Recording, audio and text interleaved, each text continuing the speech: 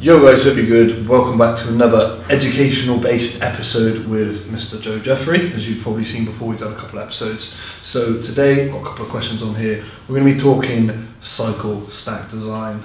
I knew that was coming.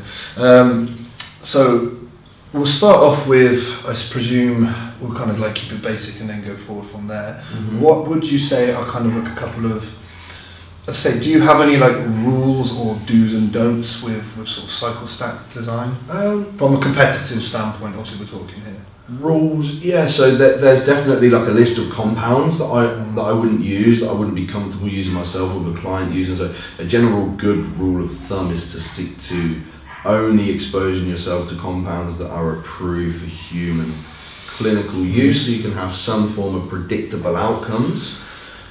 Is number one, and then I would set a sort of exposure limit as well. Potentially that would be a discussion with the client on what their level of risk to reward is, what they're in this for, and we could set that maybe as like a milligram per kilogram marker of, talking purely anabolic steroids here, of course there's lots of like metabolic pathways of drug use. Don'ts would be like avoid ancillary drugs that bring you no benefit, like aromatase inhibitors or selective estrogen receptor modulators or dopamine agonists. Like, there's just no reason to use these if you do things properly in bodybuilding. This was definitely going to be one of my questions, again from consuming Joe's content.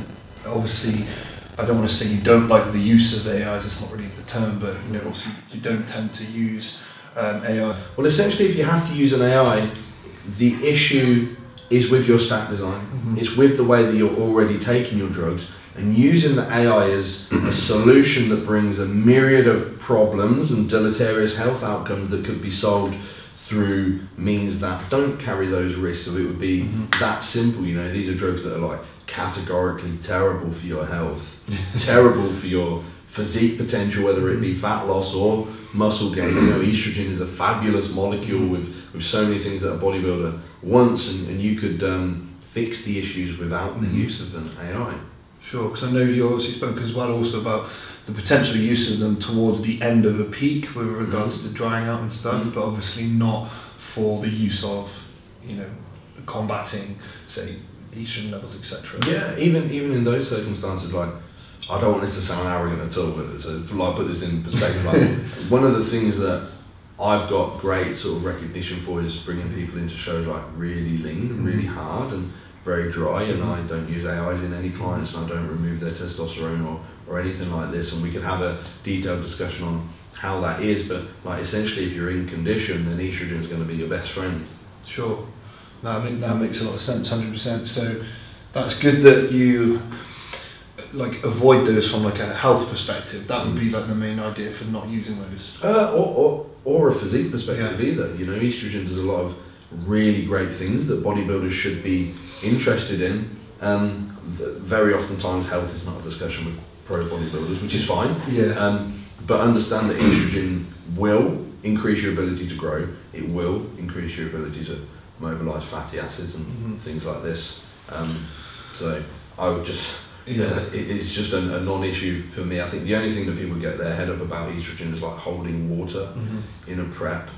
Estrogen being one of many things that control fluid balance, aldosterone being a much bigger issue, that all androgens increase aldosterone levels, but I would simply use something like an angiotensin receptor blocker to antagonize angiotensin, which is something that, to antagonize aldosterone, which is something that every enhanced bodybuilder should be using as a standard ancillary anyway. And then estrogen becomes like, okay, if we're talking about like partitioning fluid into cellular space, and if you have absolutely no fat cell space, which a bodybuilder shouldn't, then where are we going to be partitioning fluid to? You know, intramuscularly, and that sounds great to me. Yeah. You know? 100%. So if somebody, for example, started to get estrogen-based side effects, rather than just banging AIs, how would you what would you then do? Obviously, you bring certain things in, use different types. You'd obviously change the stats design approach. You realise they're at their peak of what they can take with regards to aromatase. And if you say like estrogenic side effects, that I wouldn't say that definition necessarily makes sense, because hormone action in isolation isn't.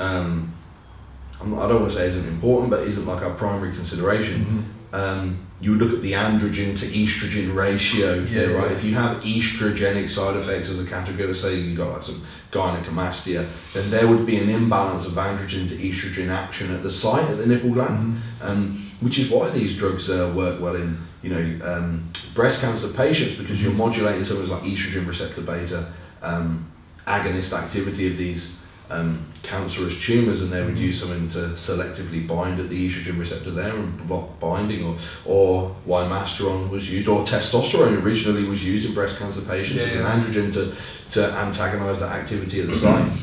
So you would simply adjust your stack design to maybe disfavour estrogen, so removal. Could you give an example of that? For example, what you would bring down and what you would add in addition? Would you keep the total milligrams of the cycle the same? You certainly can, yeah. So let's say an individual is using 500 milligrams per week of testosterone. You could adjust that to 300 milligrams per week of testosterone and 200 milligrams per week of masteron.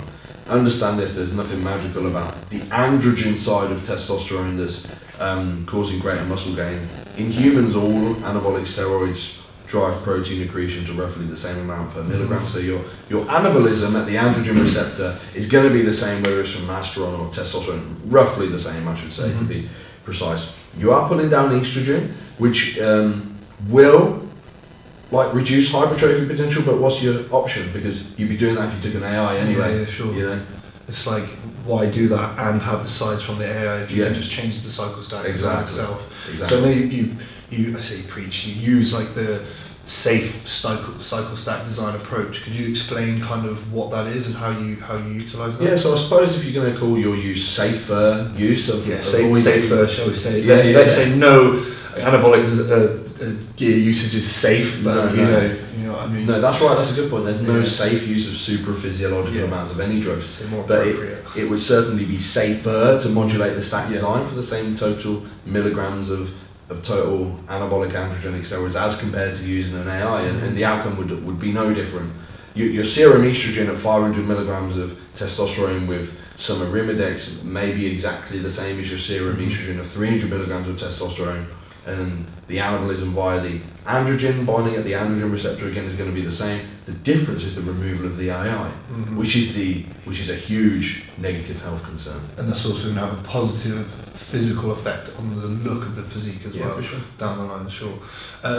We spoke about off camera the stuff we mentioned about tren earlier. It'd be quite good to get that on this video as well, because you see a lot of people running sort of tren at pretty damn high doses, and obviously you use it at very low doses with your clients. Can you explain kind of why that is and the reasoning behind that? Yeah, so trenbolone is a drug that has great utility and I think can be included as part of a safer stack design. The question becomes, since we just mentioned that all steroids do about the same thing when it comes to anabolism at the androgen receptor, well, why would we use something like trenbolone?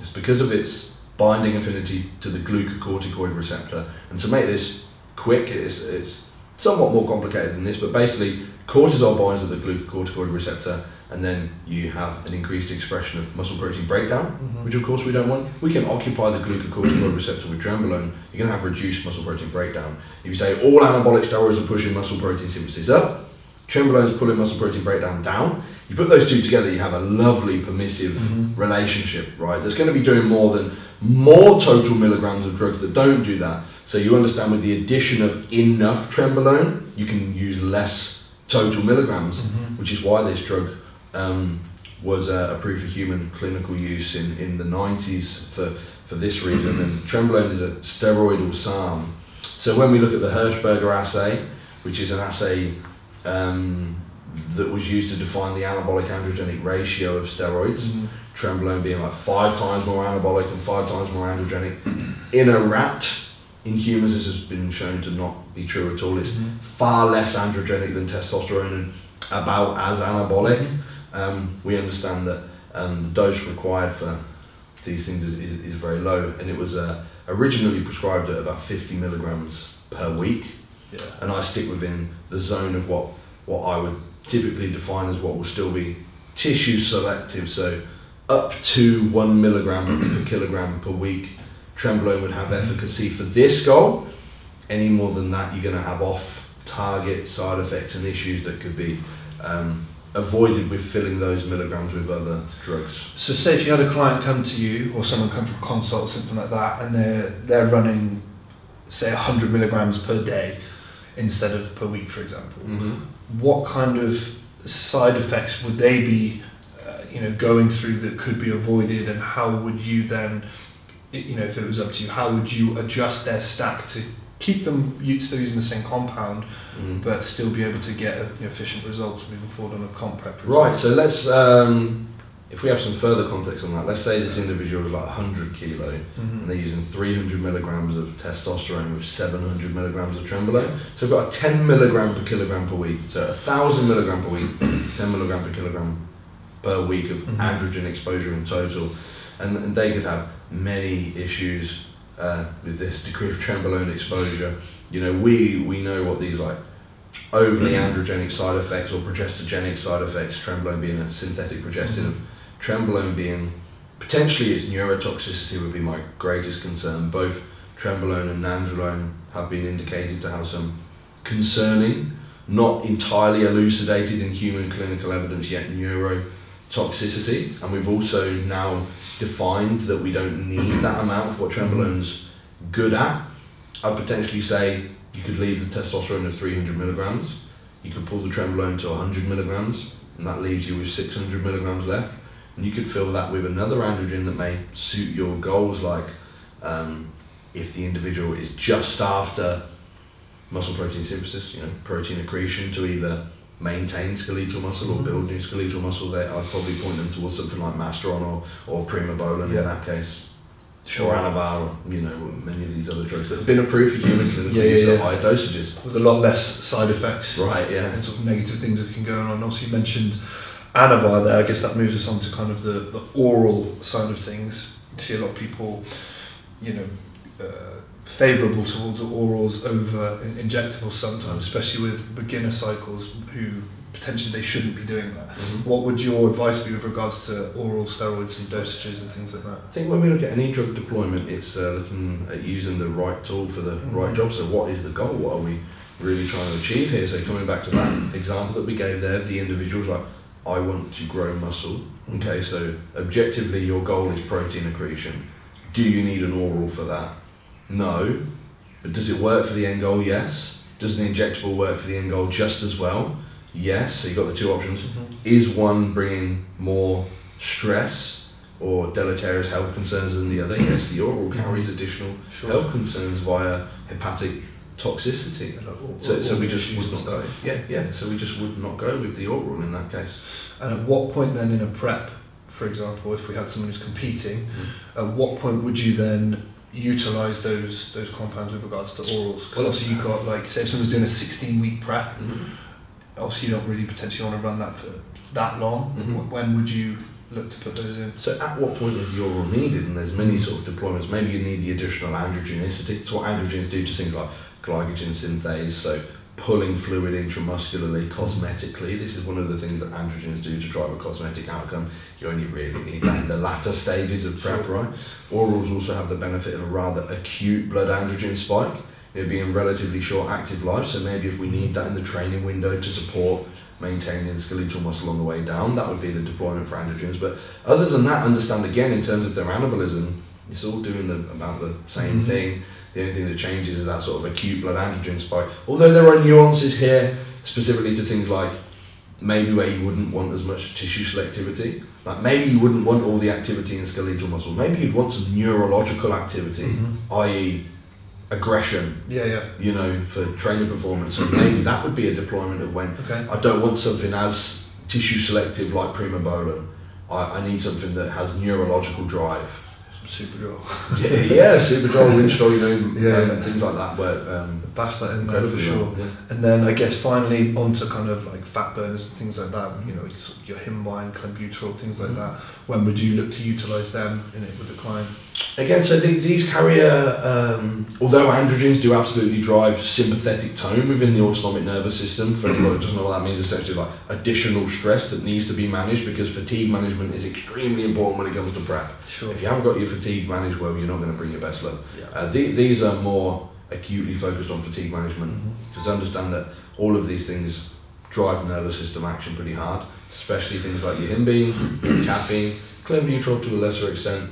They all have a nervous system cost, so that has to be balanced within what your recovery capabilities are, and that comes to dose and duration of exposure. So as needed, when you make an adjustment, you can make a caloric adjustment, you can make an expenditure adjustment, you can make a drug adjustment, weigh up where you can afford to take that adjustment from in terms of fatigue. Where it's going to pull the least amount of fatigue from. Right. Yeah, that makes sense. That makes sense, 100%. And I guess it's known at what point throughout a prep you pull or add from, those decisions. You have to assess the whole situation. Like, are you doing so much expenditure that additional activity is going to drive more fatigue than an additional 20 micrograms of clenbuterol? Potentially. Are you right at the beginning of the prep and doing no expenditure? An extra 1,000 steps or a little bit of cardio is definitely not going to drive more fatigue than that clenbuterol, Again, it just comes down to everything, it's dependent on what stage you're at throughout a prep or where your physique's at to make those decisions. Yeah, right. But I guess we'll kind of wrap things up there because we've kind of gone into a good amount of detail. But again, like I said before, if you guys want even more detail, go and check out Joe on the Physique Collective website and on his Instagram and all that kind of stuff. If you've got anything else that you want to know, comment below and we'll get back to you. Cheers, guys.